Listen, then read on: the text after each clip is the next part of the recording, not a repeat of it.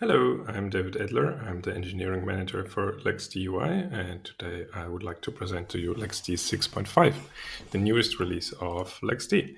And here we see a little demo environment running LXD 6.5 with the UI version 0.18 included. And the first new thing I want to show you is a setting. So let's go to settings and search for theme. So now the UI automatically picks up by default the system theme. So if your system theme is light, you get the previous experience as you see it here. If your system preference is the dark theme, you would automatically get that. You can also force a dark theme or the light theme.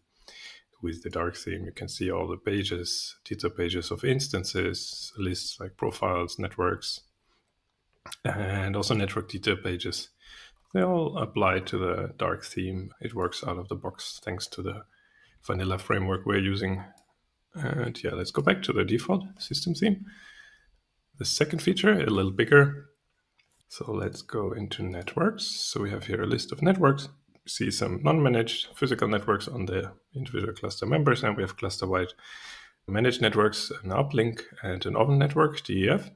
Let's create a new network. We added two new types, which is a Macvlan type and the SRIOV type.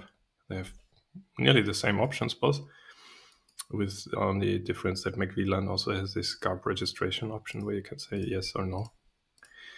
Both of them relate to physical networks on each cluster member, or if it's a single instance, to physical networks on that host. And as this is a cluster, we saw we have 3 nodes. We can change the parent device for the Macvlan or for the SRIOV network that we're creating here. If I toggle this, then we see each cluster member individually, and I can change the physical device being used on that member for this very network. We have more in networking. The second thing is if you go to an oven network or a bridge, you will see the leases, because both of these network types hand out IP addresses. Before, there wasn't a place to see which IP addresses are used by this network. Be aware this view, it's project specific. So here we see the gateway because we're in the default project and this network is defined in it. And then we see 3 instances, which we also can see here, which have a network attached, this very network, and which IP addresses they have registered, even though they are stopped currently. And we also see the MAC address for those. There's one more instance in the robots. If we go to the robots project, we see this instance. It's also connected to, if we look here, we see it's also connected to this network, DEF.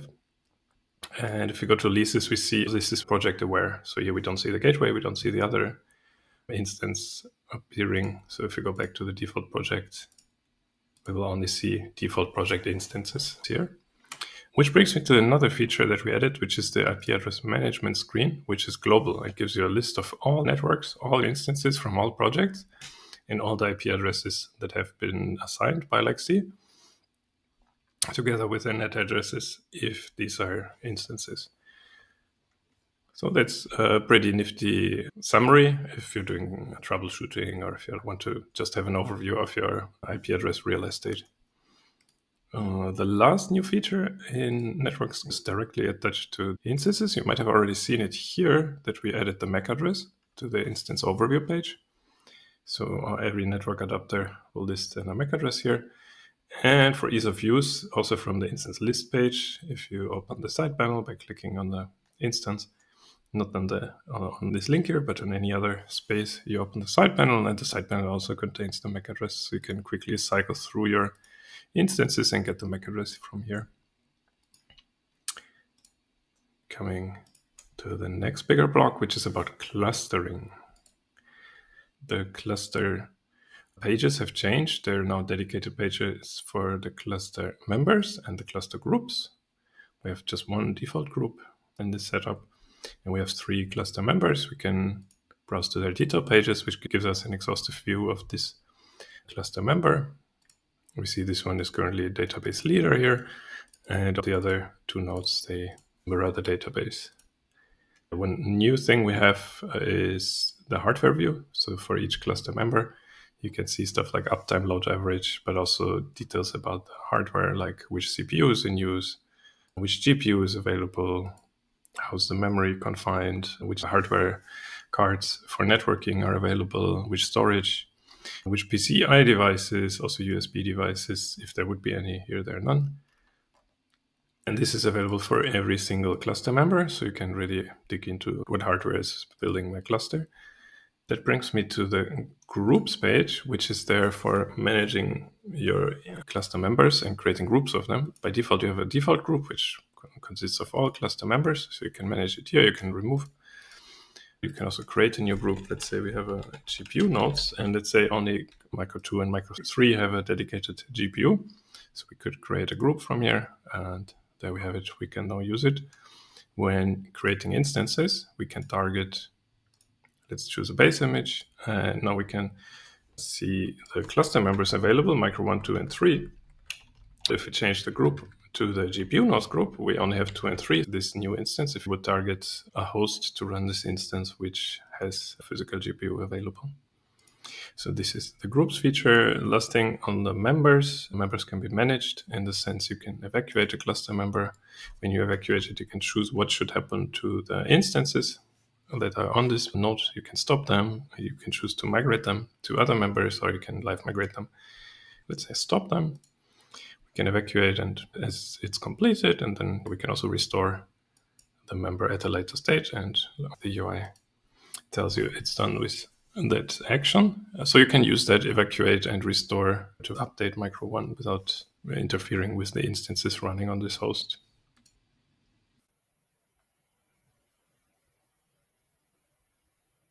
Hello everyone, my name is Nkira and I'm a part of the LXD-UI team.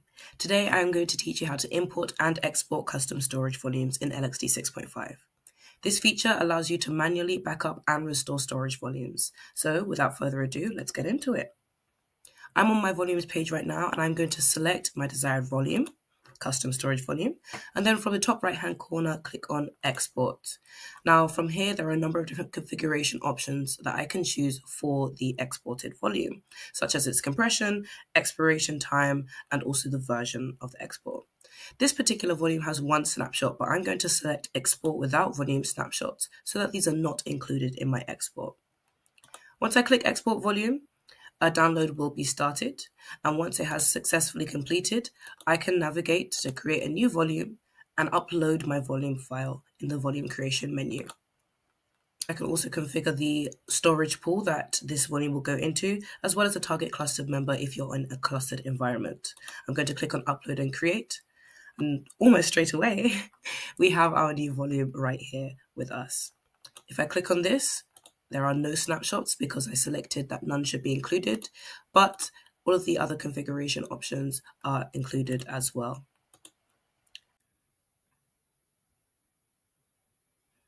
Today I'm going to be teaching you how to create and manage storage buckets and their keys in LXD 6.5.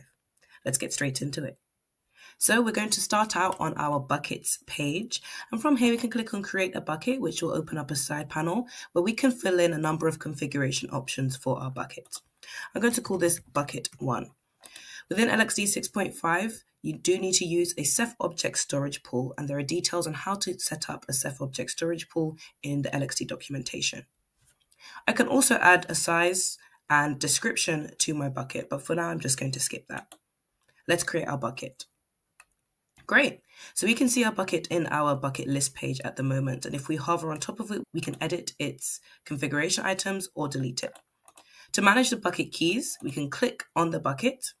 And now we can see all of the keys associated with this bucket, including the one that was automatically generated upon creation. We can also amend and delete bucket keys. To create a new key, we can click on create key and enter the name.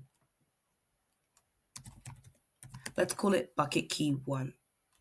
We can adjust the role of bucket key 1 as well as add a description, access key, and secret key. If you create the key without adding an access or secret key, then it will automatically generate these details for you. Amazing. Now we have our second bucket key 1. That's all for today.